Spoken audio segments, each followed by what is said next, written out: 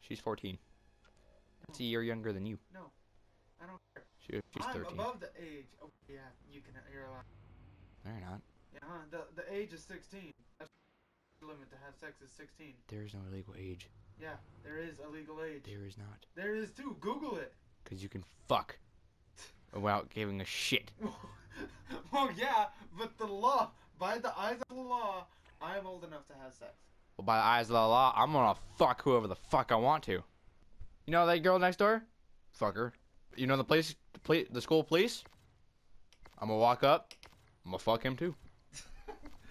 But I'm going to be so far deep in Blundheim. Shut up! If you can only have one man a day.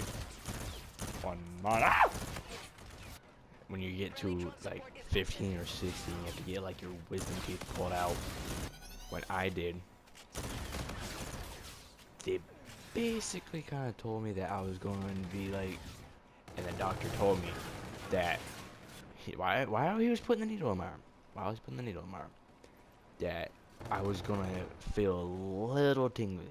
I was like, okay, tingling, not a big problem before. I don't mind needles. Like, to me, they kind of tickle. I don't know why. You're a piece of shit. He said I'm gonna feel a little tingly, and gonna get a little nauseous, and then I'm gonna fall asleep. Okay, I'm fine. I'm okay with falling asleep. Sleep's good. Sleep's a beautiful thing. So he put the needle in my arm, and then he was telling me about all the things that could happen during the procedure, like all the things that could go wrong, but they're like 2% chance. And while he was telling me those, I was instantly knocked out. Like, there was no nauseous or anything. I didn't get tired or anything. I blacked out. I was like drunk. I couldn't understand anything.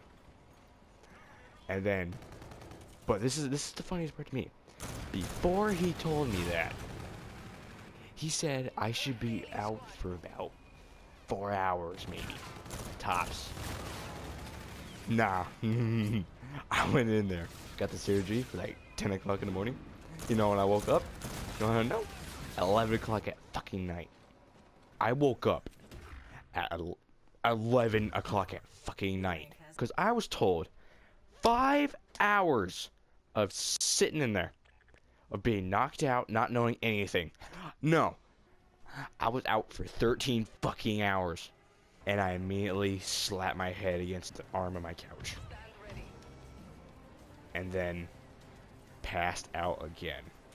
And didn't wake up until like 10 o'clock next morning. But to conclude all of this, I was hella pissed. Because I told that I was going to be asleep for 5 hours. And then I'm going to wake up, feel normal again, maybe be kind of sore. No, I was asleep till 11 o'clock in the fucking night. And then I had to get up, and I fell back to sleep again. I don't know how the hell I fell back to sleep again. I was like 13 hours of sleeping right there.